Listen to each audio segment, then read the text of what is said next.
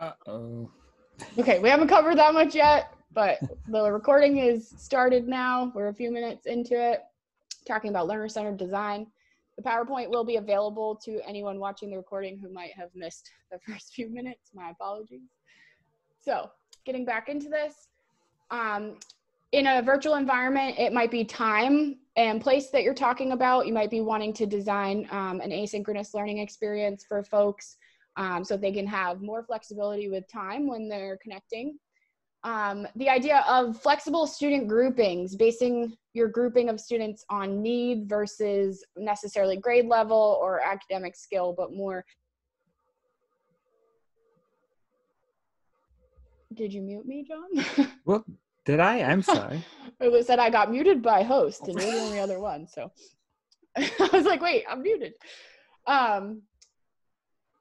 Yes, so anytime that you can kind of use flexibility in student grouping, try not to keep things too rigid, try to open them up a little bit, allow students to learn from each other at multiple levels when possible.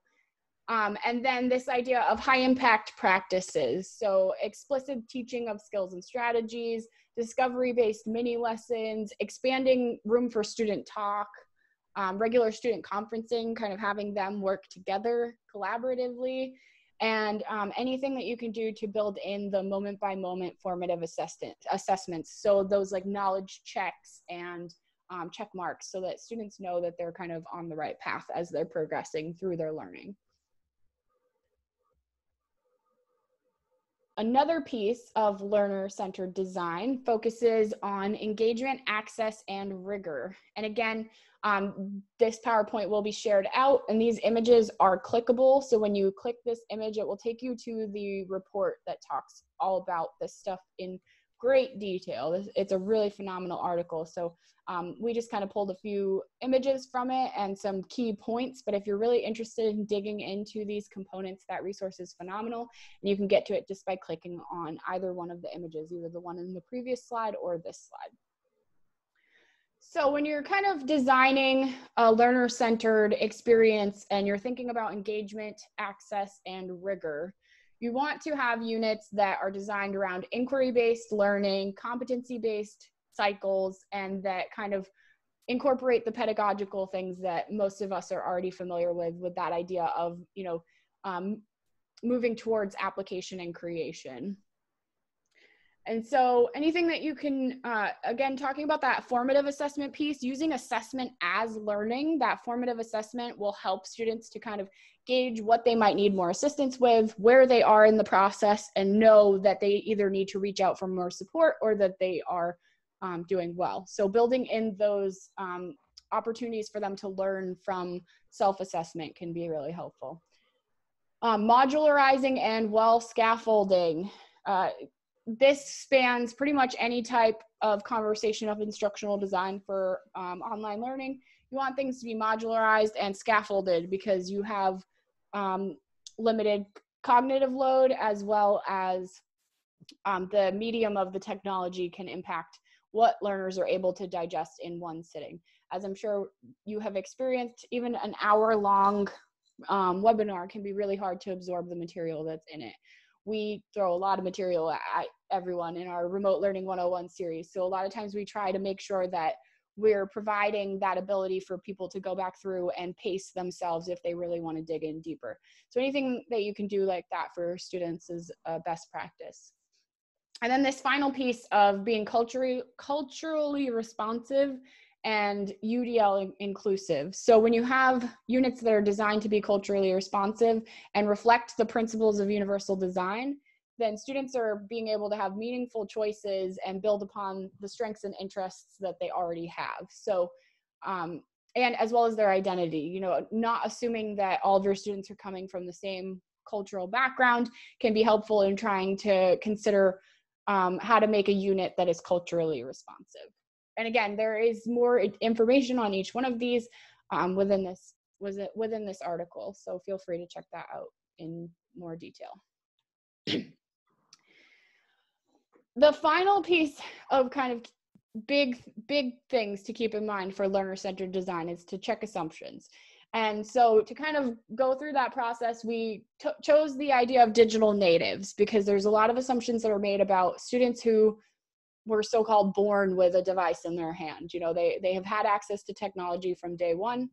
And so there are some things that are assumed about them that are not necessarily true. So there's the assumption that digital natives understand all things technology, are better at or prefer multitasking, that they prefer work that is heavily paired with technology, and that they let technology control their lives.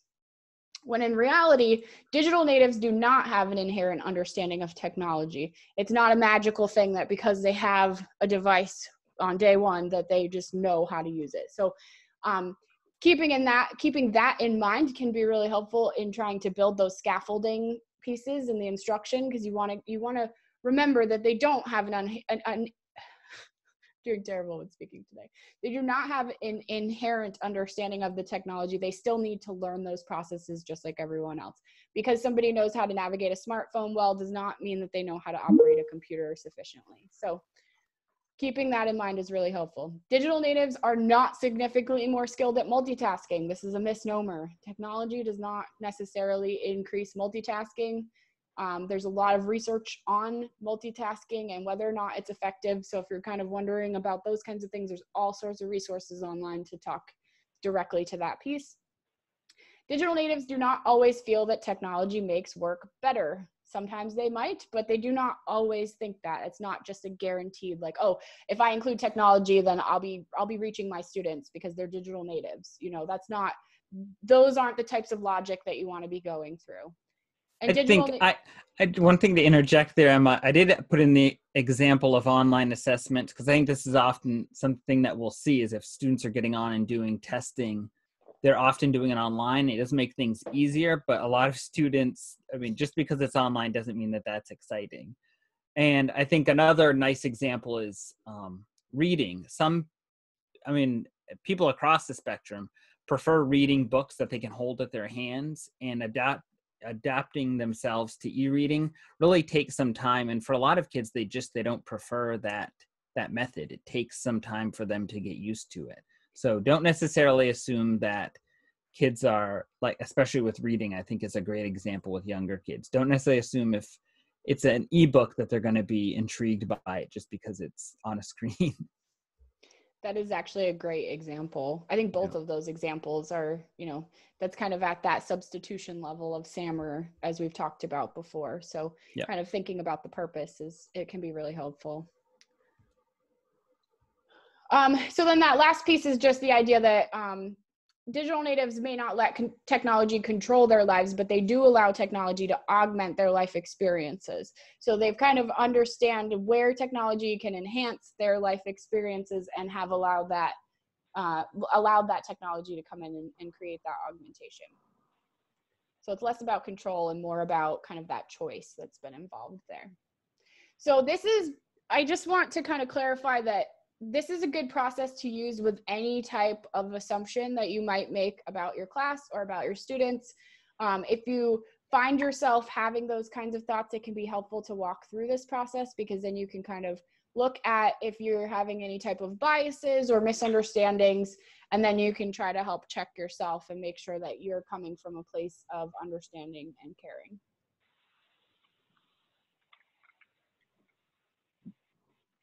And okay, so considerations for learner-centered design.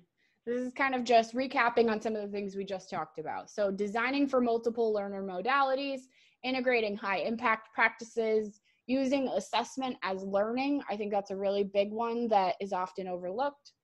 Designing lessons that are culturally responsive and align with UDL, and remembering to check assumptions.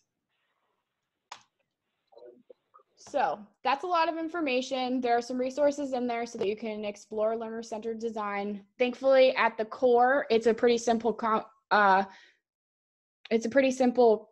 my gosh. It's a pretty simple idea.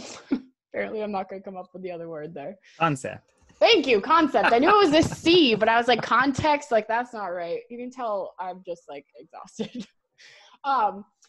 Yeah, so that's helpful context. And then you can dig as deeply into that as you want by kind of exploring those resources. So next, we're going to talk a little bit about learning modalities, most commonly known as learning styles, although that name is not a super popular name amongst people. I'm going to preface this conversation by saying that this is not about choosing a learning style. This is about using the learning styles so that students can have choice and options in their learning experience.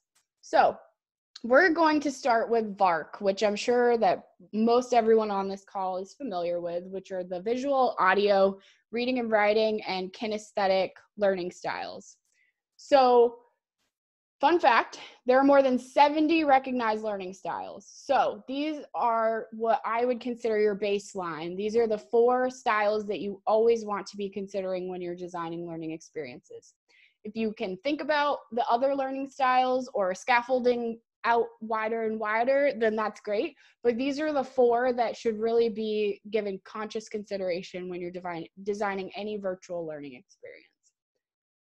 So we're going to talk a little bit about each one and basically kind of give some consideration to each one and how you might use it or how you might leverage it.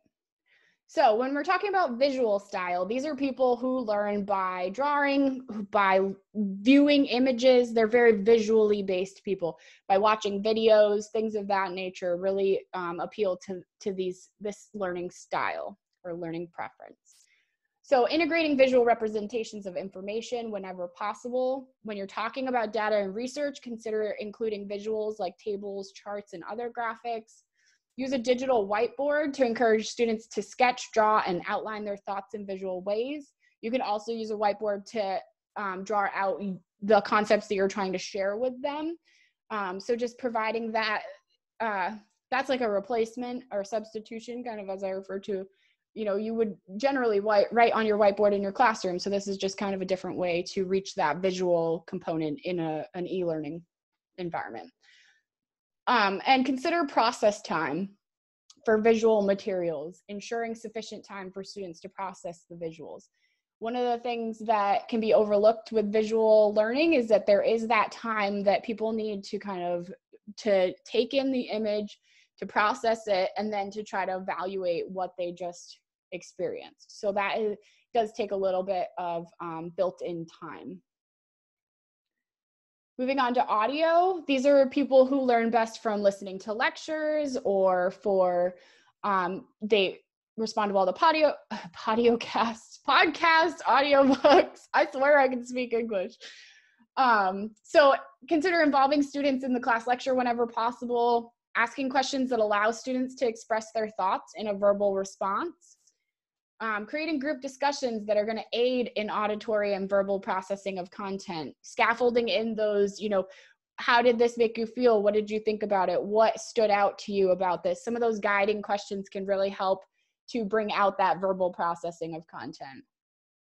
Consider including audio clips, podcasts, videos, and other audio forms of learning. If you're going to have a written document, is there an audio version that you could also include?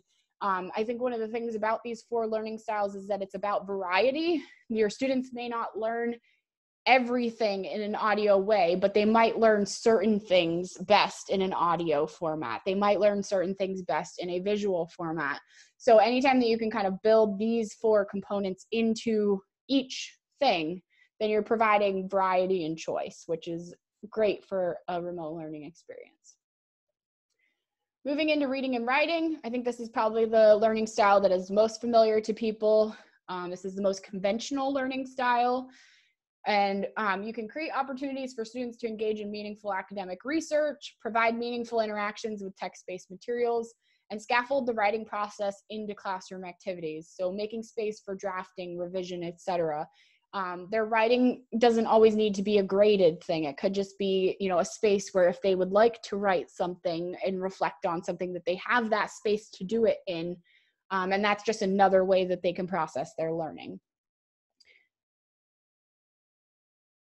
And then the 4th one is this kinesthetic style. Kinesthetic learning is all about movement. So those fidgety students that you have in your class are probably really well suited for a kinesthetic learning experience. Some of the things to keep in mind in a virtual environment are to provide opportunities for students to recreate information from a lesson. So I have an example here. If you're in a math class and you're talking about fractions, then perhaps you could give them a task where they work with their family to bake a cake or something like that.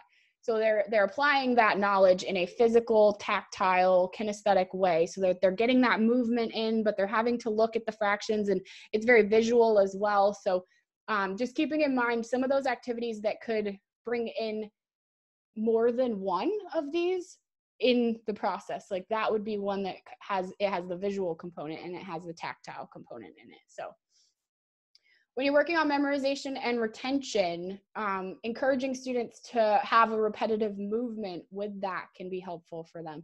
If you have students who have a really hard time sitting still, but you're trying to help them with, say, multiplication tables, which I feel is probably a really out of date reference at this point. But if you're using like memorizing multiplication tables or memorizing vocabulary words, you know, what could they do that would be a movement that would help them? So, okay, you're going to do a word and then you're going to, you know, jump in place, or you're going to take a walk around your chair, or, you know, some of these things to try to help get that movement in when you're trying to work on some of these repetition tasks that students can really check out of very quickly. Could help to keep them more engaged.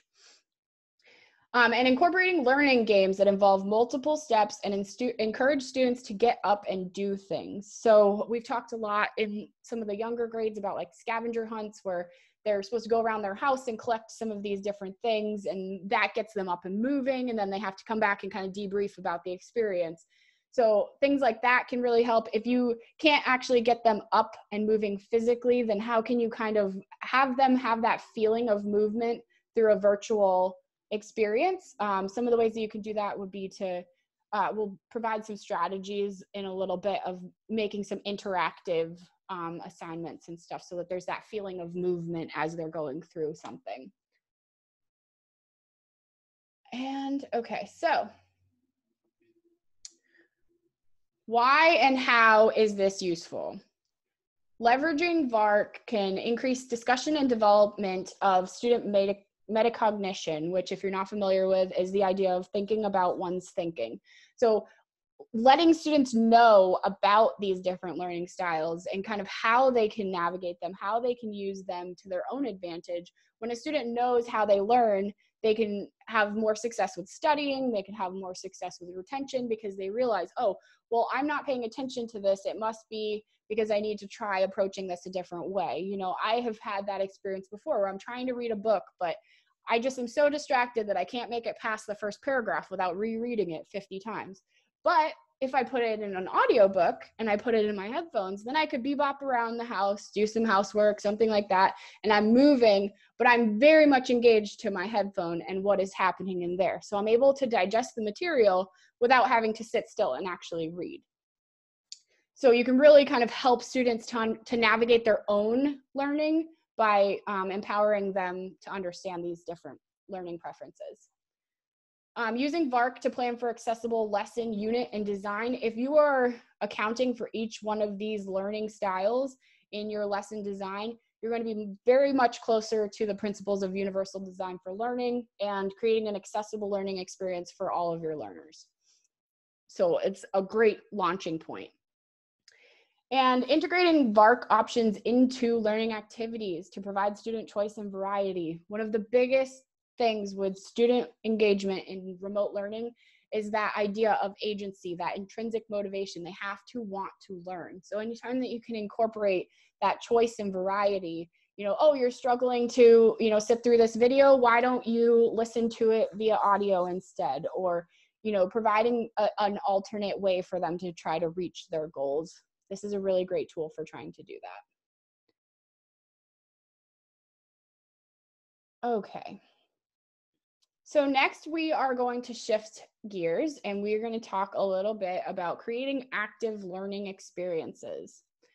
One of the things that I like to start with when talking about active learning in a virtual environment is what is known as interaction design.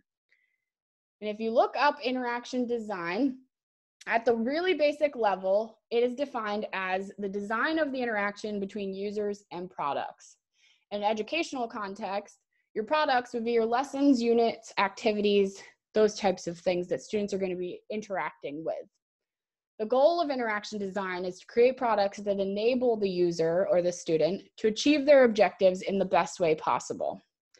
One thing that you will find if you do look into interaction design is very focused on websites and virtual design.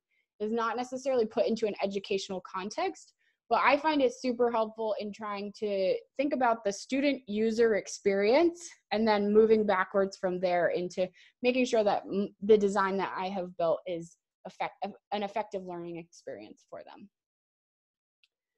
So if you're using interaction design, they have 5 things to keep in mind. One is your wording. Keep wording simple and relevant whenever possible. Think about your grade level, like the level of cognition that your learners are going to be at. Try to meet them there with your language and wording. Visual representations. Consider icons, imagery, and other graphical elements that will help your students understand where you're going. One of the things that you'll notice about John and my PowerPoints is that a lot of them have a little graphic or something that tries to provide a visual representation for what we are going to be talking about.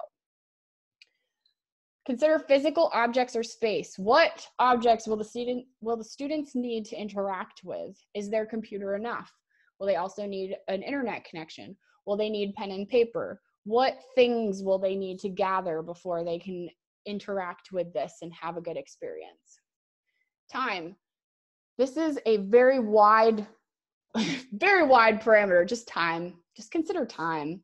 But the idea is that how are users going to track their progress and the time that they are engaged in their learning? How will they know that they are engaging for enough time and doing, like, meeting their goals and progressing at a certain rate? So time in that sense of things. And then behavior is referring specifically to how are your students going to interact with the learning? What is going to happen in the back and forth there? What might you need to scaffold in order to have them be prepared for that experience? So this is a lot of information, and so we like to try to include some resources for people who want to dig in later on their own time.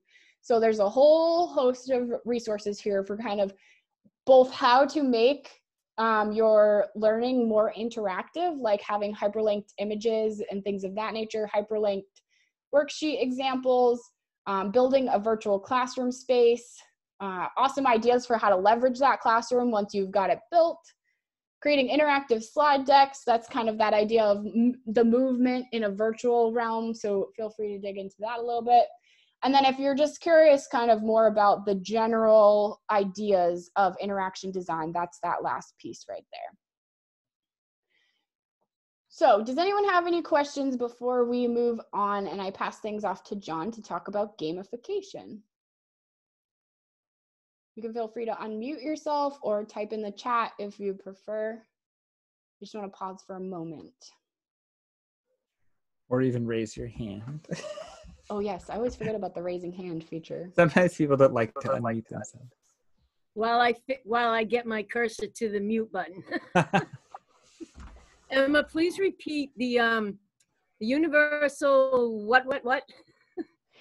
Universal design for learning, or backwards design. That's what I need. UDL. Oh, okay. Duh. Yeah, it's just that idea of starting with your learning outcomes and then moving backwards to the activities that students will do to achieve those outcomes. Outcomes first. Yes. And being education, of course, there's an acronym in there. So, of course. A what? An acronym, UDL. So another series of letters to remember. Yes, a text learning. And are you going to have a class on that by chance? We might. We've been talking about things that there's interest in for summer, so that's something we could definitely consider digging more into. I'll watch the calendars. Perfect. Any other questions?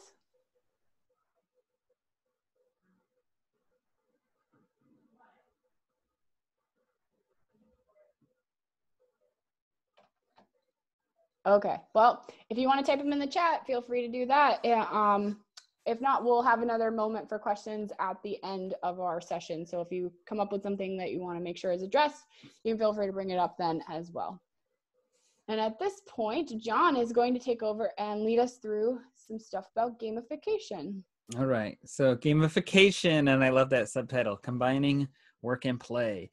So this, I loved it, and then it vanished. Yeah. So the this Venn diagram that I set up here, I think this is a nice way of framing how sometimes we think about games in education, and then also recreational games and video games. I don't want to preface and say when I'm talking about games, I'm not necessarily talking about video games exclusively, but including video games in there. So games being everything from tabletop games, card games, runs the gamut. So a couple key quadrants to be thinking about, and I think there's so much potential with game design and students being able to design games based on their learning. So I think when they're thinking about that, not only are they thinking about their content in a deeper way, but then they have to think about how do you make this game engaging for people.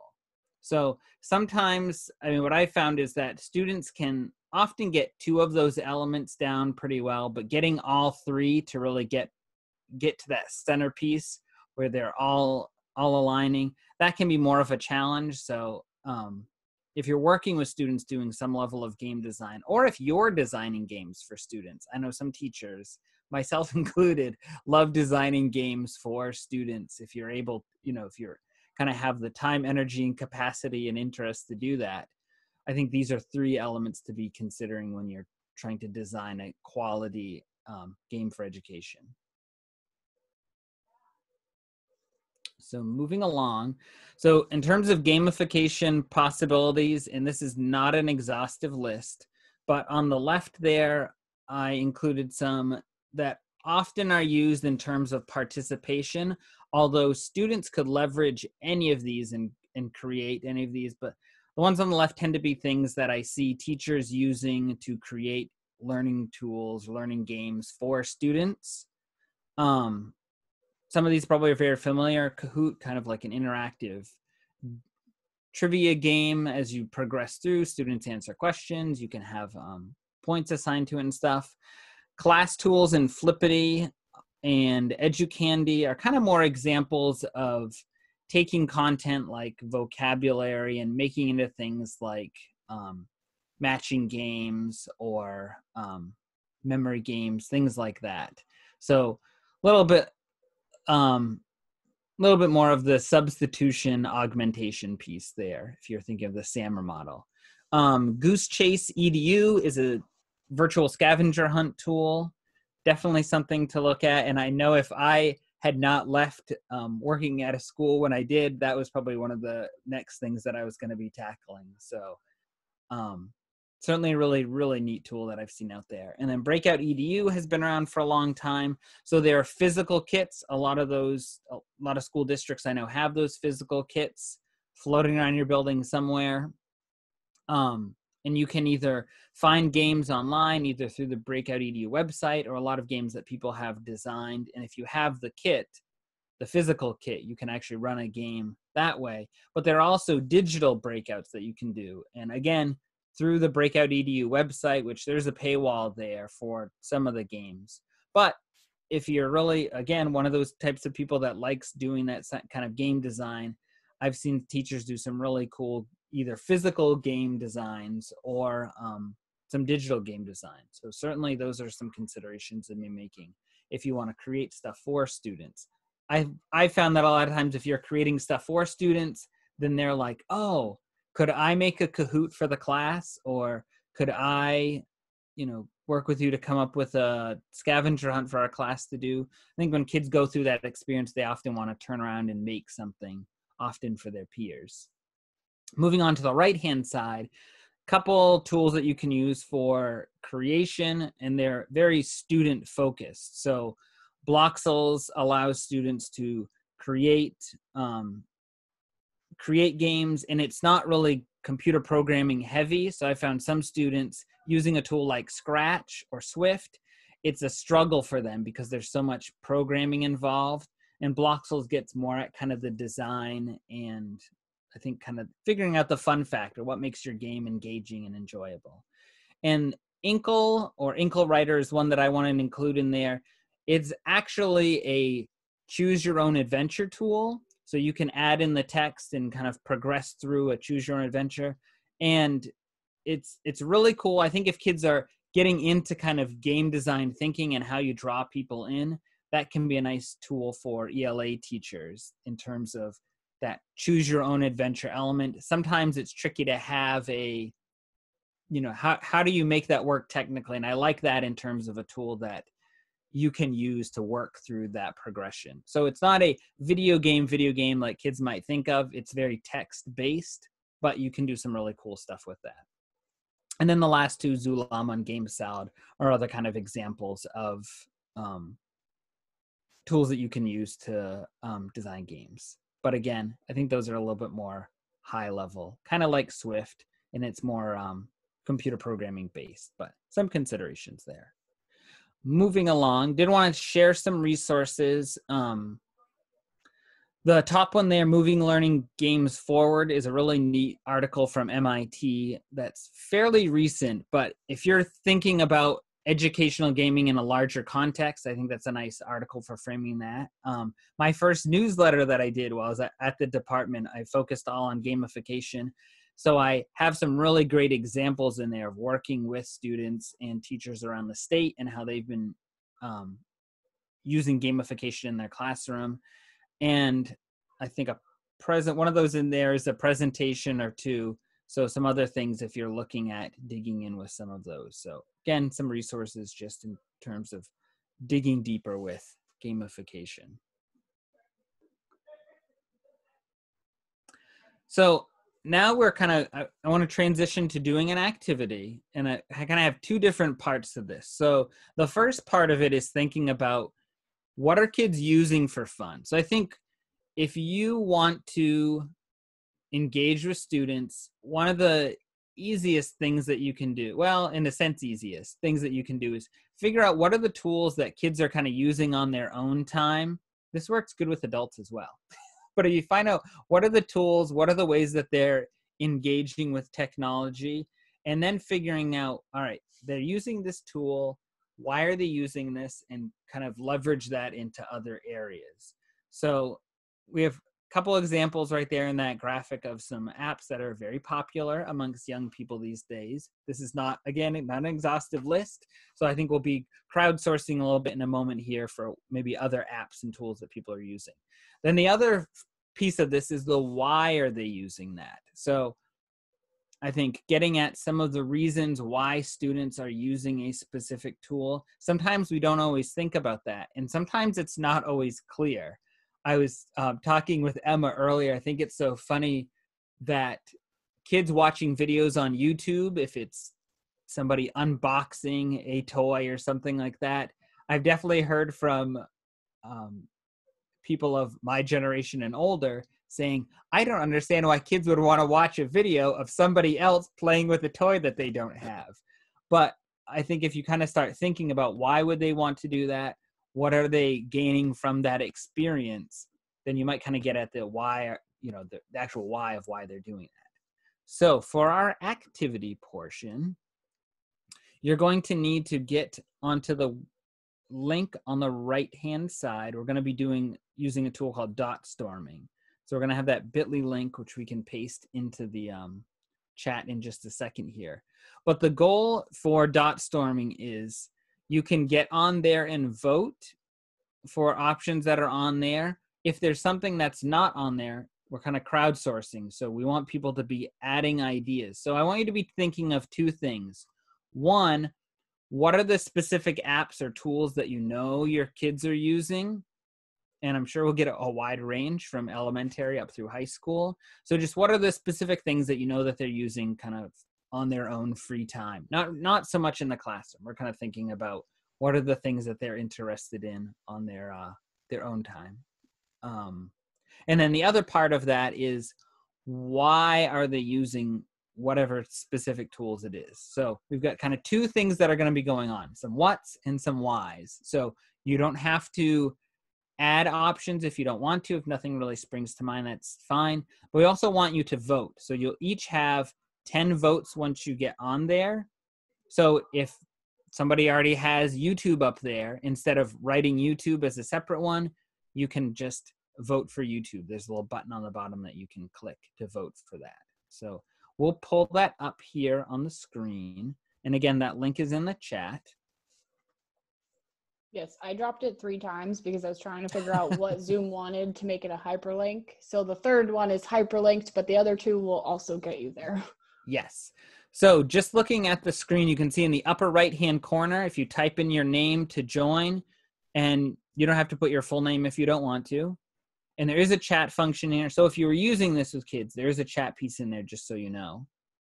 And then you can see as the participants list is growing, you should all have access to actually add pieces to it if you want to.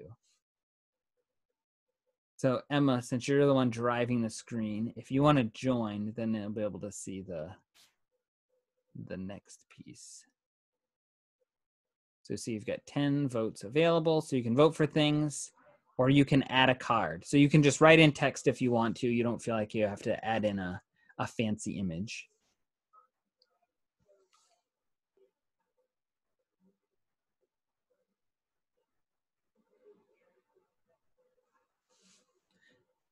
So any of this content, it can be students that you work with. It can be your own students you may have living at home.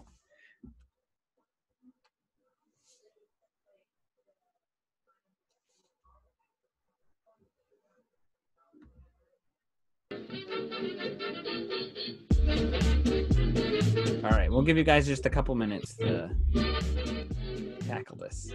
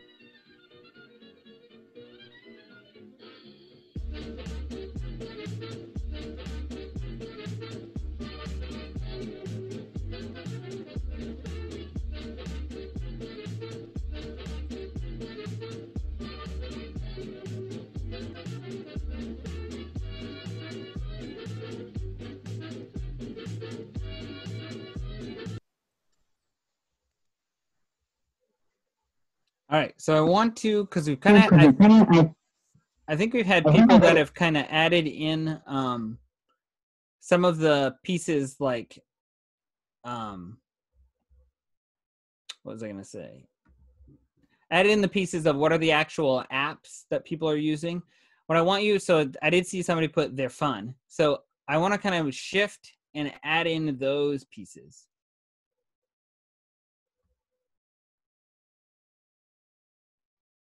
So try to think of what are some of the reasons, what are some of the purposes, what are the whys that they're using these apps?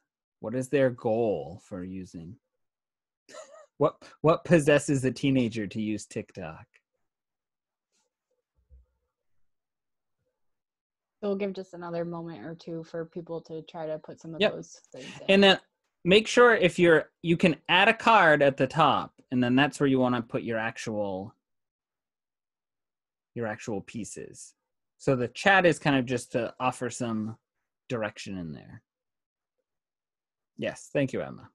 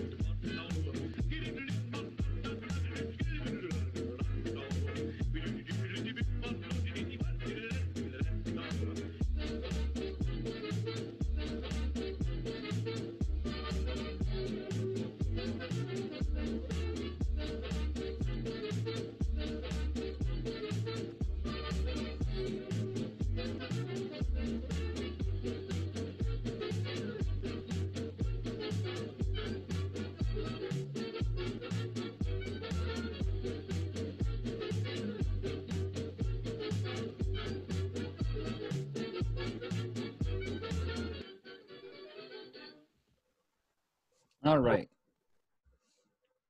So looking through that list, we are able to actually order that. Here,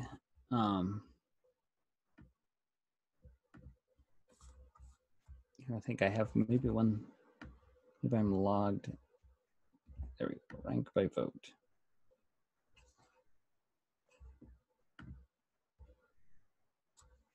So on your end, did it? Emma, if you click down on the very bottom where it says rank by votes. So there, that kind of gives you a sense of, hopefully now people get a sense of how this tool works. So if you're using this with students, you'd have those different items in there. We could have it locked down if we didn't want them to be adding options. So just kind of keep that in mind. You could have the options all set and just have them voting on the different options. Because you kind of run the risk of, you might have, I think there were a couple in there that we had kind of duplicates of. So just something to keep in mind. I think this is a nice tool to crowdsource some ideas, sometimes make some decisions. We can look at this, and obviously those top 4 apps, you could have some kind of larger discussion. So Spotify was one that I didn't even include in that original list. So talking about Spotify. So I think if we look at these, the top 4, we'll just kind of start with those.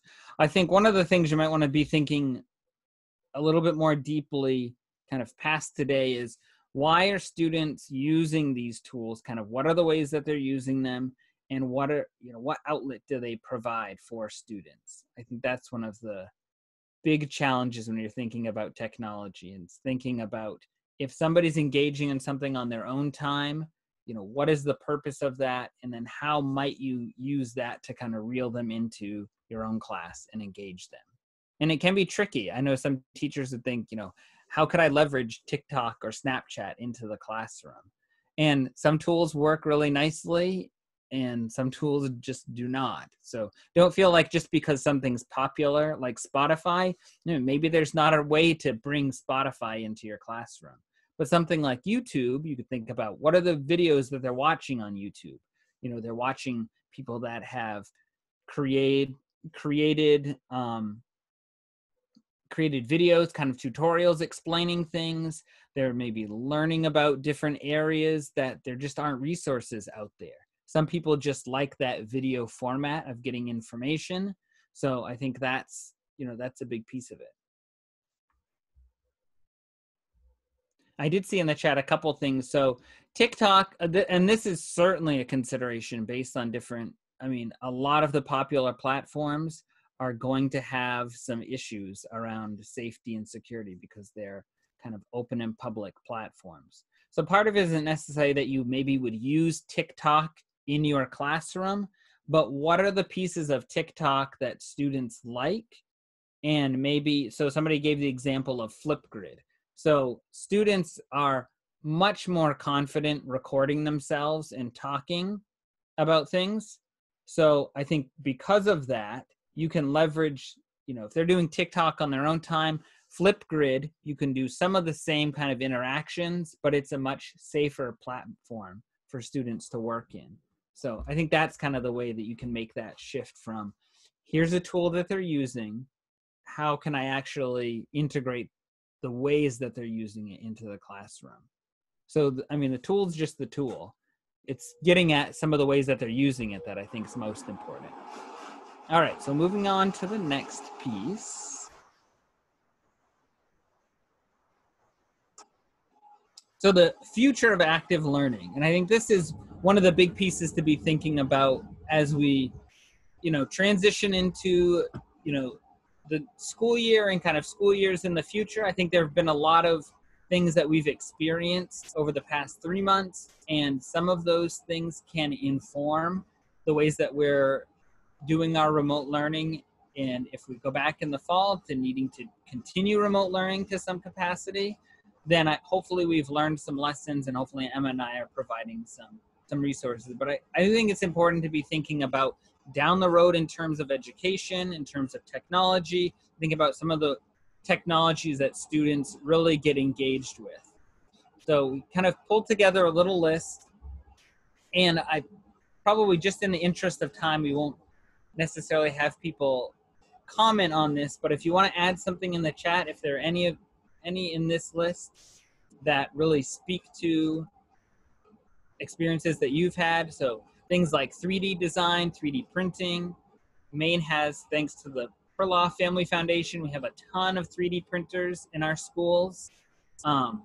Augmented reality, virtual reality, I think those are some cool opportunities out there. Google Cardboard, in terms of an inexpensive tool to use virtual reality, but then they also have a recording app, so you can actually record and create a virtual reality atmosphere of a sort. Robotics, coding, all of those pieces, I think there are opportunities to do some of those things working in a remote environment. And then I know, especially working with elementary kids, a lot of our robotics that we do, it's very much, you have a tool that you're working with, whether it's a Spiro or a Ozobot or whatever it is that you're working with. Sometimes it's building those skills and the knowledge, which you can do definitely in a remote learning environment. And the last one I want to mention is maker spaces, because that's very hands-on, and I think something that's developing, and those can be really inclusive of all of the things we've mentioned above, but I've seen many different makerspace models across the grade span. So I think that's just a nice thing to be thinking about. So if anybody has any kind of suggestions or ideas related to any of these that they want to throw into the chat, I'm sure there'd be some nice tools that people have used that maybe could still work nicely in a remote learning environment. Yeah, Julia shared that there's a really awesome augmented reality piano thing that you can use. So that sounds really cool. It's so cool. It puts little, if you hold it in front of your own piano, like just a regular, like acoustic piano or whatever, any keyboard, and it puts little dots where you're supposed to play stuff. Oh, very cool. It's awesome. Not totally great for actually teaching like what I have to teach, but it's cool Right. for kids who want to engage. So you might be wondering why we're kind of, oh, John, you're muted. That's just a great example, I think, of you're kind of getting at what are the ways to engage students. And I think that's a really great example, because even though it's not like the best teaching method, part of the challenge is getting them engaged, getting them on board. And if they're engaged, if they're invested, it's easier to kind of sneak in some teaching. Yes, that internal motivation. I was just going to mention, if you're wondering kind of why we're sharing this with you, our thoughts behind this is that learning is going to continue to innovate, and technology is going to continue to become more readily accessible. So the idea that 3D printers may not be, available at Walmart right now, that may not continue to be true. You know, as 3D printing and things of those nature, like AR glasses, stuff like that, as that stuff becomes more commonplace, it will become more accessible. Just like a calculator was only used, you know, in companies for a long time, and then eventually now everybody has a calculator on their phone.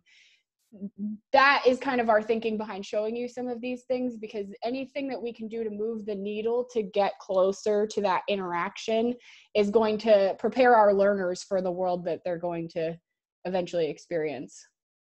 And it also prepares us as teachers to have to kind of push them through that world, because of course we're not gonna be able to avoid it eventually.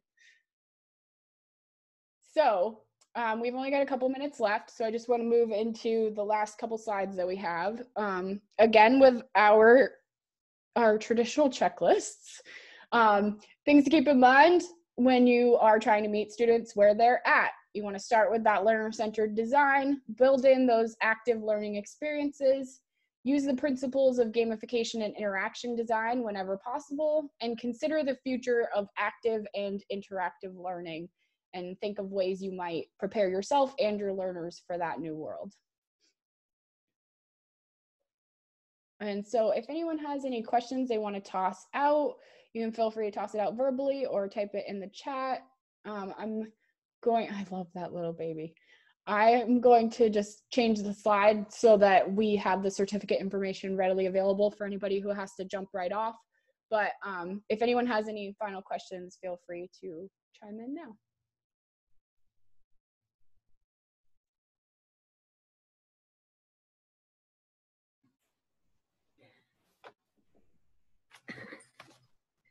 Another awesome time to be together. For so many of us, gosh, I learned so much every time I'm here. I learned so much. And yeehaw, thanks to you guys again. You are very welcome. I love the enthusiasm.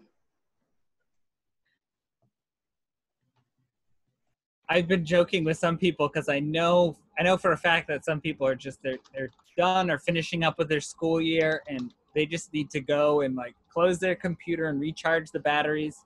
That is totally okay. I completely understand that. I think our goal was to get these sessions kind of recorded and ready. So if people are viewing them now, which you guys are participating, fantastic. But the other part of that is, you know, these will be recorded and people can access them whenever those batteries are charged. We're ready to start thinking about whatever's coming down the road.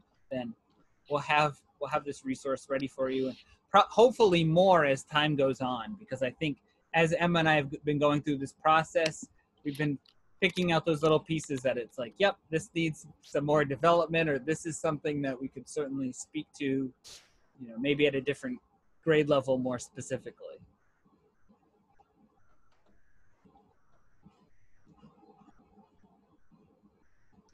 Awesome. Well, tomorrow we will be finishing up module 2. We're going to be talking a little bit about assessment and feedback in remote learning. And we will also be doing a 3 p.m. help session tomorrow afternoon on self-recording and video tutorials. So feel free to drop in if you have questions or want to troubleshoot an issue. And we'll hope to see you guys again. Bye. Have a lovely afternoon.